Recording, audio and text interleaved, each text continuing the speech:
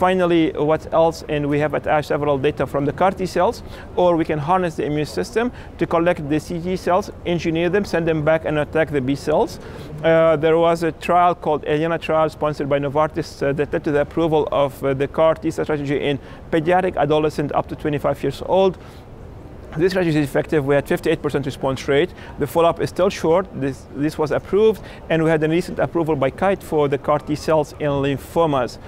The field is still moving. We still need to tune and master the mental side effect, but I think all this added together, it will really help improving outcome of ALL to level achieved in pediatric populations.